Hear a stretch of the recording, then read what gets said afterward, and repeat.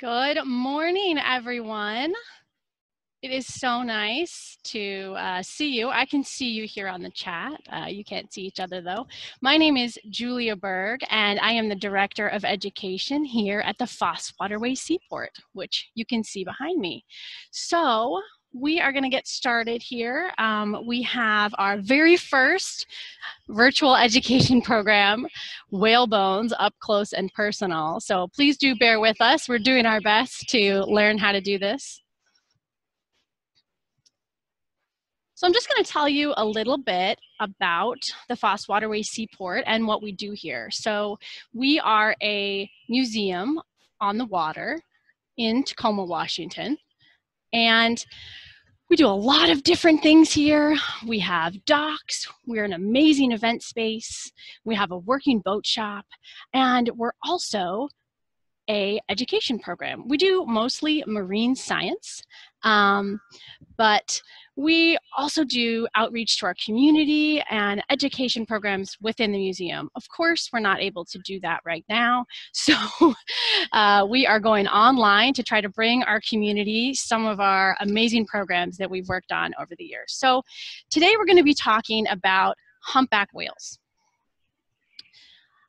Humpback whales, as some of you may know, now this program today is targeted for kids ages 6 to 10, so we're going to try to keep it at that level.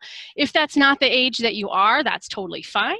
But just so you know, that is the way that we've designed the program today. This afternoon, we'll be running another program for ages 11 and up that's more targeted to older learners. So humpback whales are a type of whale that you can find all over the world. They're absolutely amazing. They're a migratory species. They do all kinds of really neat things that if you're interested in whales, I encourage you to look up. And there's a lot of great resources to learn about the biology and what they do. Today, we're going to be talking about a specific humpback whale that we have here at the Foss Waterway Seaport.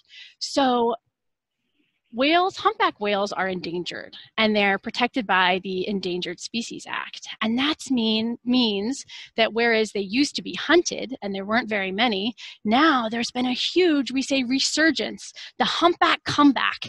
And last year, starting in 2019, if you were out on a boat in Puget Sound, it became all of a sudden fairly common, much more than it was before, to see humpback whales.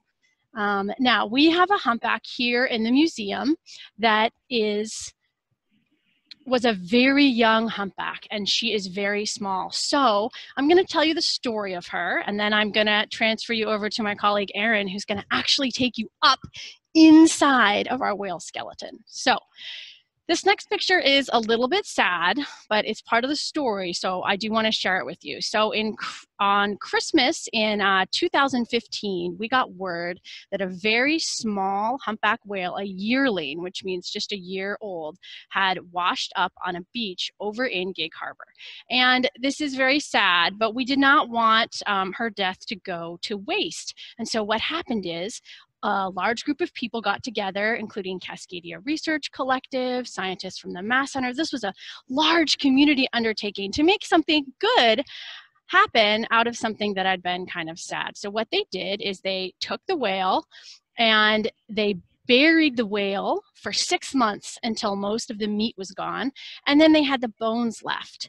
And Stadium High School, right up the hill here, there was an after-school program. And so some of the students from Stadium High got to come down here to the seaport and learn about whale biology and learn how to articulate this skeleton that you're going to see in a few minutes, which means put it back together. So these are some photos from that time. This happened in 2016. So the whale was beached in 2015, right around Christmas time. So they had all these whale bones, and they were still kind of dirty. So they had to clean them, which you can see here. And then they had to figure out how to put them back together, which is just a really huge puzzle. So here you can see some of the students. Erin's going to show you this a little bit later, but because our whale was so young, the growth plates hadn't fused fully to the vertebra. So they had to take all of these growth plates and figure out exactly which ones perfectly fit together. It was a huge puzzle, and it took them a very long time. One really cool thing you're going to see about our whale is humpback whales are not toothed whales, okay? We have teeth, and some whales have teeth, like orca, right? But humpback whales have baleen, and our whale, we were able to save the baleen and clean it, and it's still on there. Erin will tell you a little bit more about that as well. So here's some more pictures of what the students did. So you can see these are the vertebra, which is part of the spine of the whale. You have vertebra too. If you take your hand and you reach behind your neck like I'm doing, you can feel those bumps, and those are actually your vertebra. So they assembled them, and then they went over to our boat shop, and they had to very carefully, perfectly, right in the center and flat, drill a 2-inch hole right in the center, because then they assembled it here on the floor, matched up all the ribs, and they were able to run a pole through the middle of it to hang it. So you can see this, I'm showing you this very quickly, but the process actually took a long time in real life. And then finally, they had her all assembled. They hooked up some cables, used our man lift, which you're going to see in a minute, and everybody got together and were able to hang it from the trusses in our building, which are very special, and Erin's going to tell you more about that as well. So I'm going to now introduce you to Erin, who is getting ready over here. Hi, Erin. Hi, can you see me? Yes, I can see you, and I can hear you too. Excellent. Okay, so like Julia said, I am going to be going up into the man lift, and my name is Erin Wild. I am the program manager here at the Seaport, which means I do a whole bunch of stuff, and one of those things is teaching. So that's what I'm doing today. And you've gotten a little bit of the backstory of our whale, and what I want to do first, before I actually go into the man lift, is I want to give you a sense of how big she is from the floor. So I'm going to flip my camera around here. And as you can see on the left here, there's a little bit of a glare from the light, so excuse that. There is the skull right over here on the left side. And then if we follow that all the way down, we eventually get to the tail, which is represented by a metal frame down there. So she, like Julia said, was about a year old when she was found. So she is about half the size she would have been if she was a full-grown adult. So about 20 feet is how long she is. And you can see the man lift here. So what I am going to do is I'm going to set my phone down inside the man lift, and then I'm going to actually ride it up inside the rib cage, and we'll go from there. And while I'm doing that, I'm going to mute my mic, and Julia is going to take over if there's questions, or she might give you a quiz question. So I'm going to take the man lift up, and I will see you in just a second. All right, thank you, Erin. So I have typed in a chat, which you all should be able to see, where you can ask us questions. You can ask us questions about whales, questions about the Foss Waterway Seaport, and we will answer them for them. So right now, Erin is going to be riding the lift up inside the whale, which is very exciting. I'm going to ask you a question, and if anybody knows the answer, you can type it. Let's see, here's a question. We want to know how big mature adult males versus females get in humpbacks. Erin, can you answer that? You're muted, Erin. Your audio is still muted, Erin. Okay, am I on? Yep, go ahead. Okay, how big are females versus males? So it's actually interesting. A lot of the animal kingdom, we think that the males are bigger, right? In whales, a lot of the time, the females are a little bit bigger. It's not a dramatic difference, but females tend to be, especially in humpbacks, maybe 4 or 5 feet longer than males. So I know of a female humpback off of the East Coast who's about 51 feet, which is a very, very large humpback. And most of the adult males in that area are between like 40 and 45. So she's pretty big. And that tends to hold true, that the females are a little bit bigger. What else?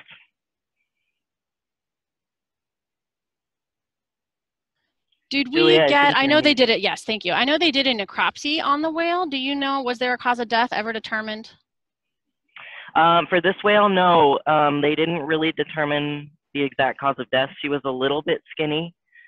but not enough to suggest that she had starved.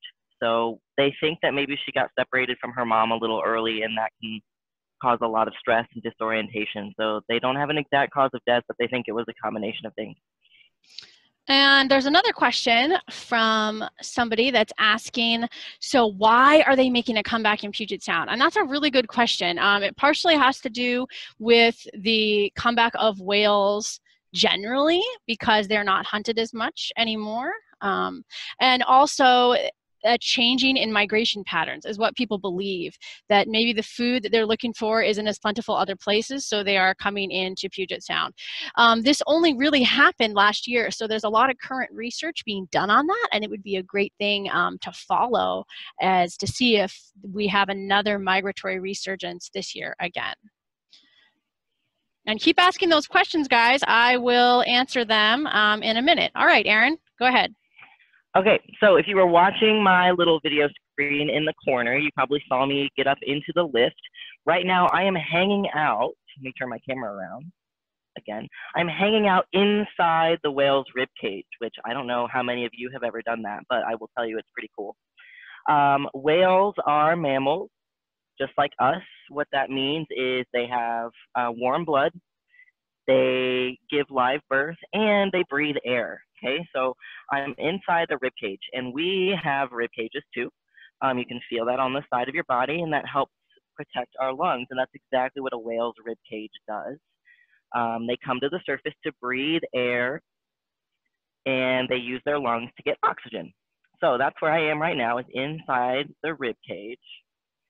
Right above me here is the backbone, the spinal column, and some really cool things to show you in this area of the whale is a bunch of the hardware that is used. Let me flip my camera. There's a lot of what we call eye bolts, which are these screws with a circle on the end. There's a lot of regular bolts. Oh, that's loose. Never mind. We're not going to touch that. There's a metal bracing to help the rib cage stay in the right shape. There are these long metal poles that also provide some stability. And so there's a lot of hardware and nuts and bolts that go into holding this skeleton together. Julia mentioned that there is a metal rod that goes through every single backbone in the whale, and it's kind of threaded onto that pipe. And so you can see that right in the middle there. And they bent that pipe so that it looks like she's kind of swimming. It's a little bit more of a natural pose than maybe just straight all the way down. What else do I want to show you? Oh, if you've noticed, there is writing on these bones. There's actually writing on every single bone in this skeleton. Some of them are a lot easier to find than others. So what that is the permit number.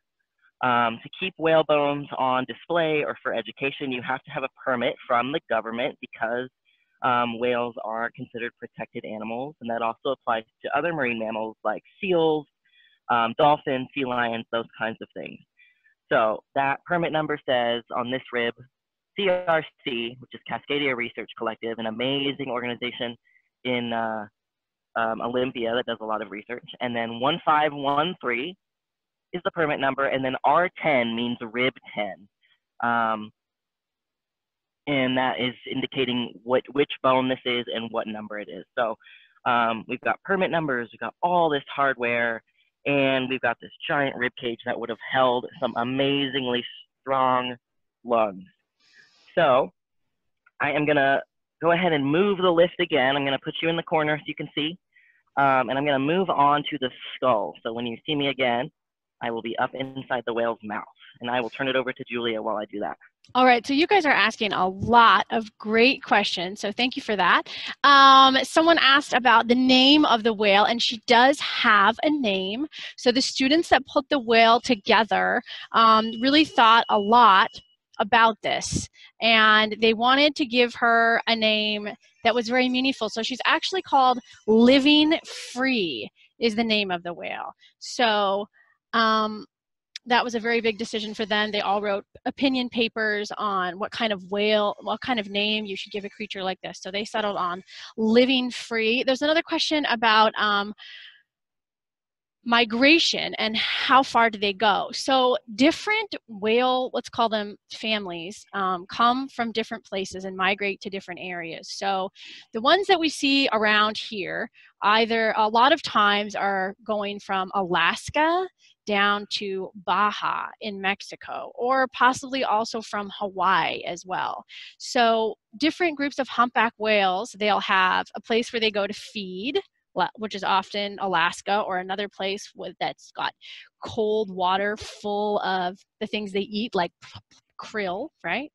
And then they will, when they want to have their babies, they migrate somewhere else, like all the way down to Baja in Mexico or down to Hawaii into the nice warm water. You want to talk a little bit more about what happens with that, Aaron? I can.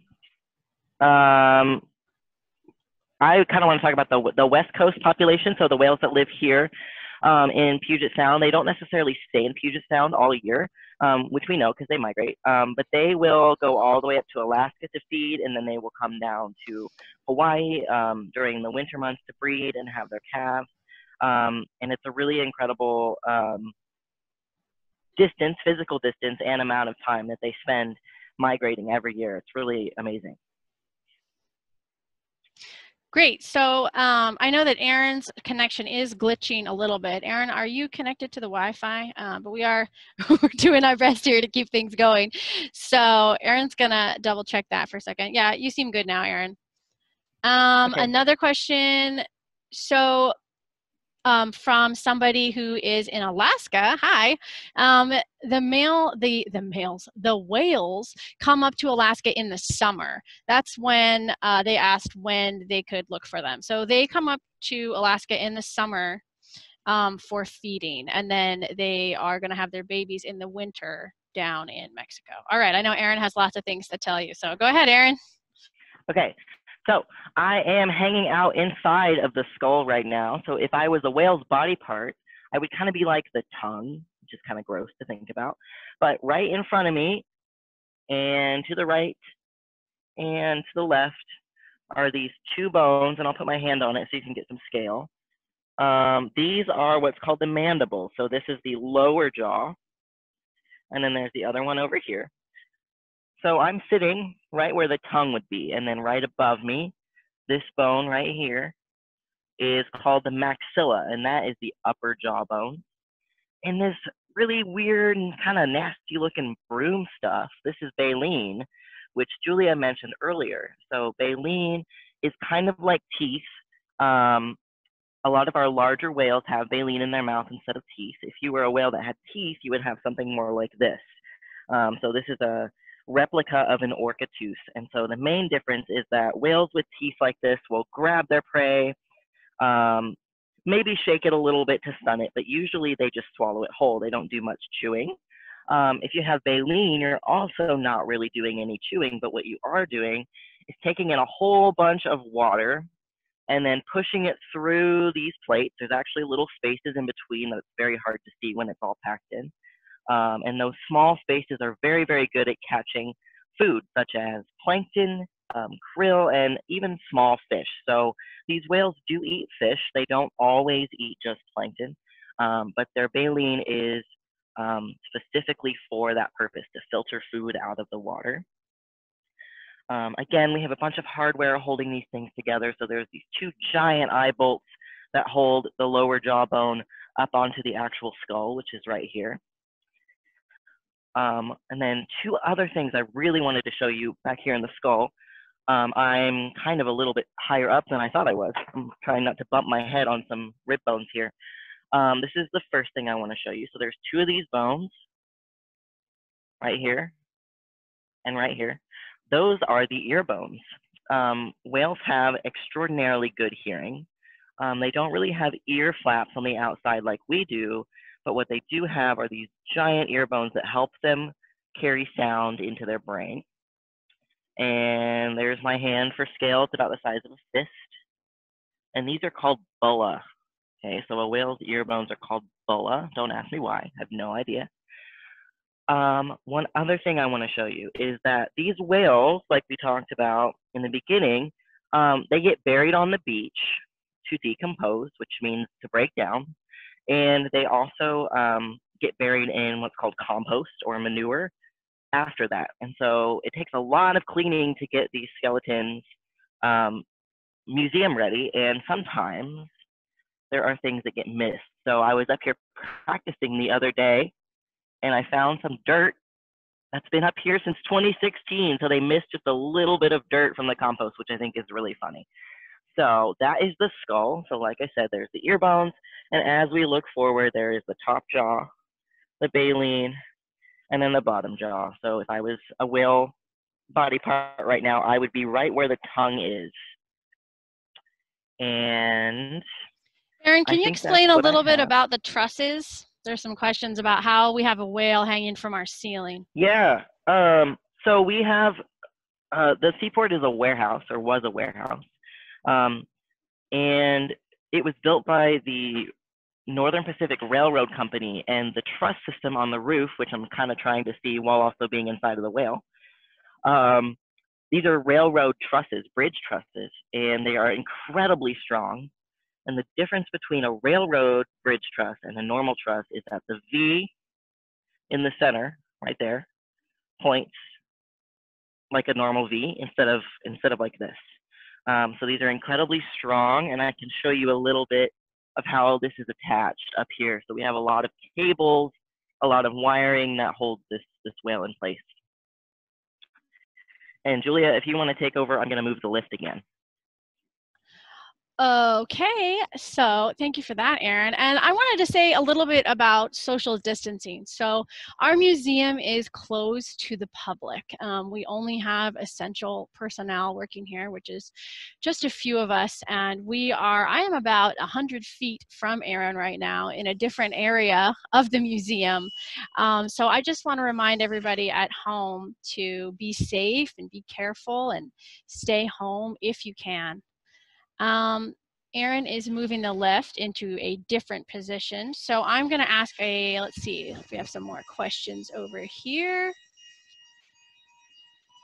How are the bones held together in a live whale where the bolts are now? So that's just the same way that it is for us. So with cartilage and muscle and tissue is the same way that we hold our bones together, is the way that the whale would have held their bones together. And of course, that all would have been covered by, well, in a whale's case, blubber, and in our case, skin.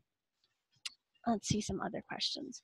What does the whale eat? So this is not a toothed whale, right? It's a whale with baleen.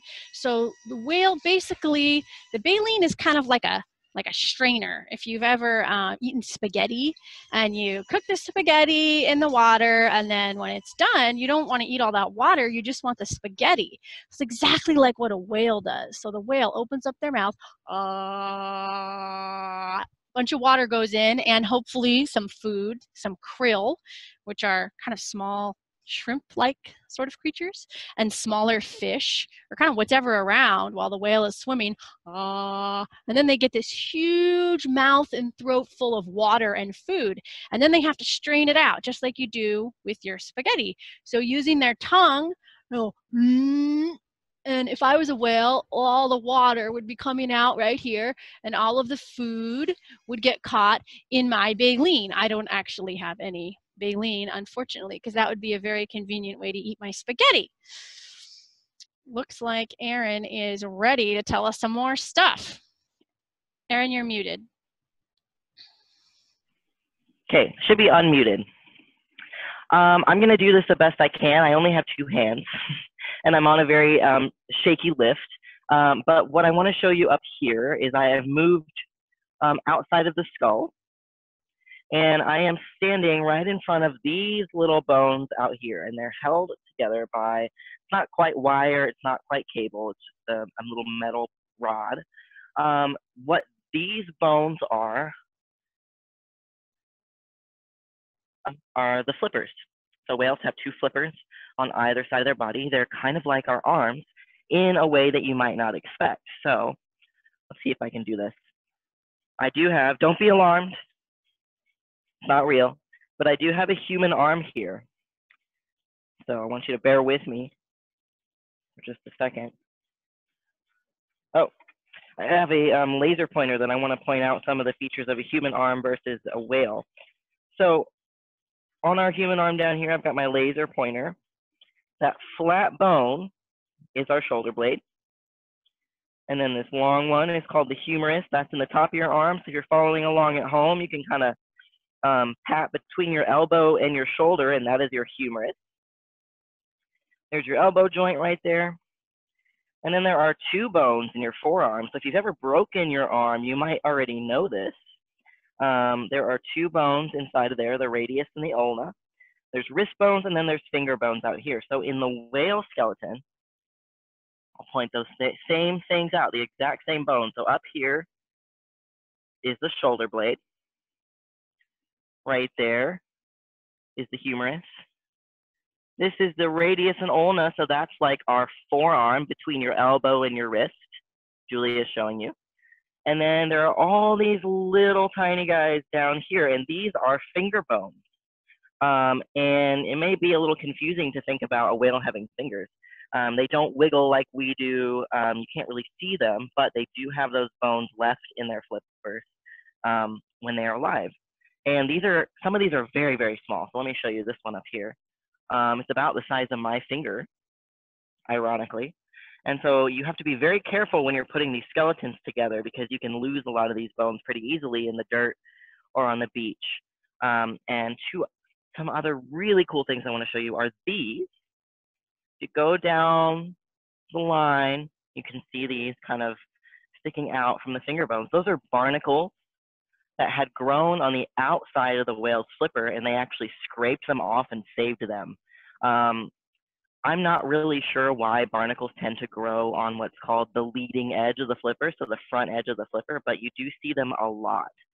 And so the kids that put this whale together saved them, which I think is really, really cool. Okay, and one other thing I wanted to show you, which I think I will also bring back in just a second, is this little guy. So we have these big vertebrae, the backbone up here in the whale skeleton, and then compare that to this one, which is from a porpoise. So porpoises are maybe the size of the humpback whale's jawbone. So you can imagine how much smaller their bones are, but there's a very similar bone structure between small whales and large whales, which is why I wanted to show you this little vertebrae right here. And I'm gonna move on to my last part of the skeleton, which is towards the back. And while I'm doing that, I will pass it over to Julia. All right, thank you, Aaron. So lots of questions coming in. One in the Q&A, which I'm going to answer live, which is why do whales breach? So whales breach for lots of reasons. Mostly we think it's to communicate. Communicate in general. Humpback whales in particular do a really cool behavior called bubble net feeding, which I've actually seen in Alaska, and I highly recommend that you Google that and look at some of the videos. It's basically humpback whales all come together and they have a feeding behavior where they call it bubble net. It's not really a net made of bubbles, but I don't want to spoil it for you. Look it up. But during that behavior, they end up all coming up out of the water and some kind of breach in a different way. But we also do see them breaching, and we don't completely know why they do that, but we suspect it's for communication. Quinn wants to know why there are holes in the barnacle. So I think that it sort of looks like a circle with a hole in it, right? So a barnacle is an animal and it's alive, but that barnacle is not alive anymore. So they can survive out of water for a while, but that one is gone. So when you have a dead barnacle, all that's left behind is its outer, let's call it a shell. And so where there would have been a little animal in the middle, little barnacle, that's gone now. So the hole in the middle is where the barnacle used to live. Looks like Aaron is ready. Aaron, you are still muted. Okay, so I'm kind of back in the center of the skeleton here, so I'm a little bit towards the end of the rib cage, which is behind me. And then if I flip around, there are three things that I want to show you very quickly. The first are these two bones right here. that are kind of hanging down from the vertebrae on these little cables. And when the whale is alive, these bones were not actually connected inside to anything. They're what's called free floating bones, which is pretty cool. What these are is millions and millions of years ago, whales used to live on land and they had 4 legs. And as they slowly got more and more comfortable in the water and started living there more often, their legs shrank in evolution. So now, millions of years later, they have these bones hanging out in their body, and that is what used to be their pelvis. So not all whales still have these. There's a really fancy term for body parts like these that don't really have a purpose anymore, and that's called a vestigial structure. So something similar in humans. What's a vestigial structure in us, Julia? Can you think of one? I think Julia's muted or lagging. There we go. A tailbone. Yeah. Our tailbone, sometimes people call our appendix a vestigial structure because we don't really need it to live, but that's what that means. And so Julia is screen sharing what that looks like in a live whale with this drawing. And sometimes you will find these bones when you're cleaning a skeleton, and sometimes you won't. They're pretty fragile, just like the finger bones. The second thing I want to show you real quick, which we talked about, was on each of the vertebrae, there are these little caps on the end, on both sides. Those are called bone blebs, and they're like growth plates. So we mentioned this was a very young whale, so she was still growing and getting bigger, and these little free-floating plates allowed her bones to expand. And kids' growth plates are kind of the same way, where they're not fused yet. So each of these bone blebs or growth plates only fits to one vertebrae. So they had to find them, match them to the right vertebra, and then glue them on. So it was a really, really long process to find all of those. And then the very last thing I want to show you, which is a little bit hard to see from here, is the tail. So the whale's tail does not have any bones in it. Their flippers do, but their tail does not. And another word for the tail is the fluke.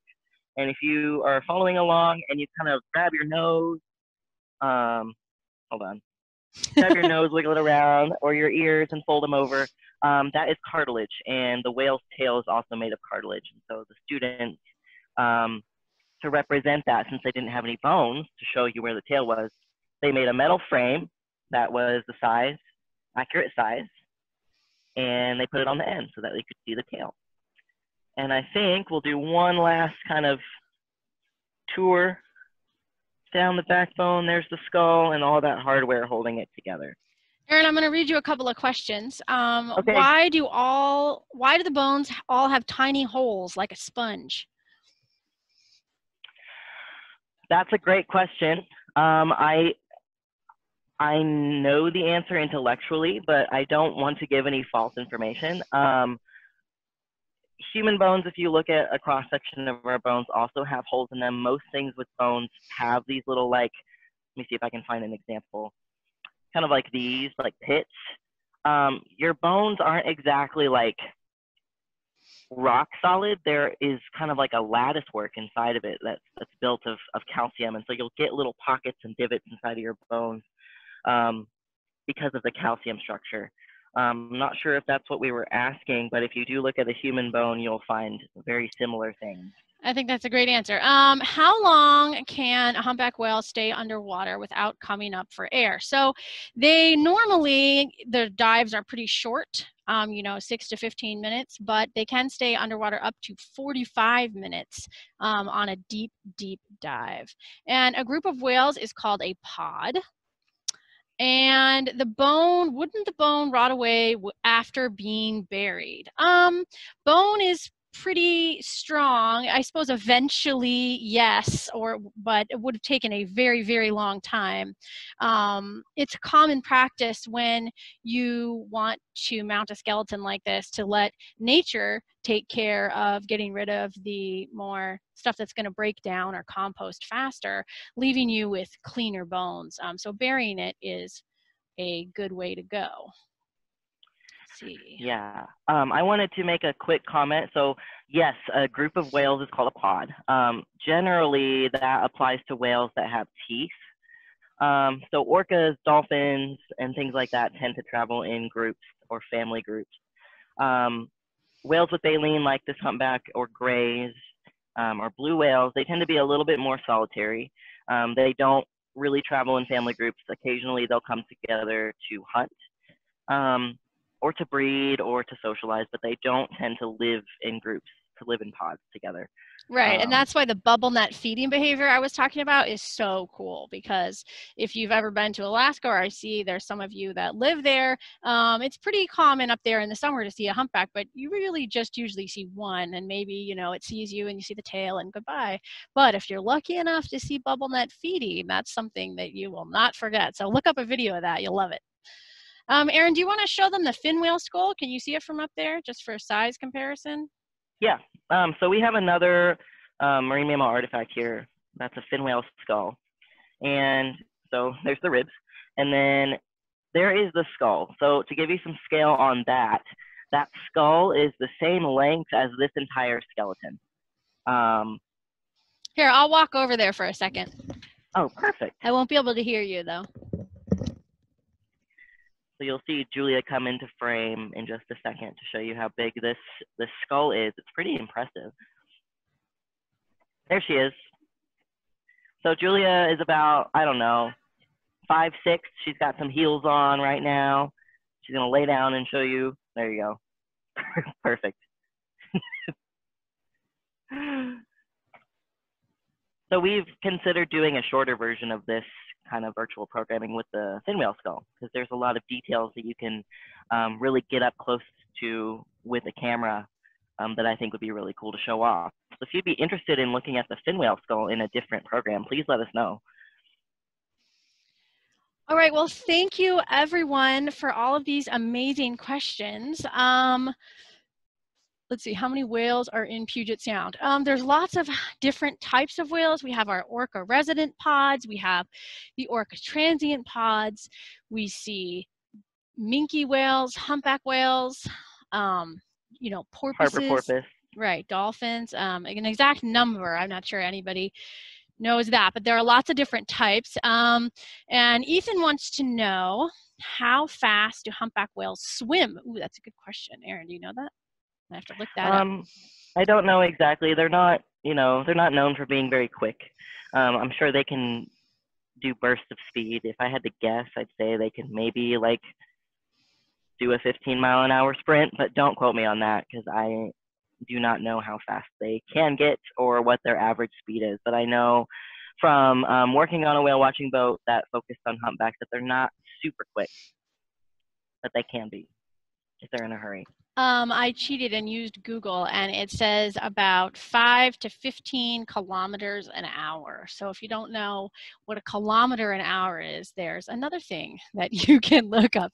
All right, guys, we are way over on our time, so I want to end this to make sure that in case someone else has another online class that they would like to attend, but we will be back at 1 o'clock doing this same program again, targeted at older learners and adults. So if you know anybody that you want to send the link to, we'd be happy to see you there. Anything else, Erin?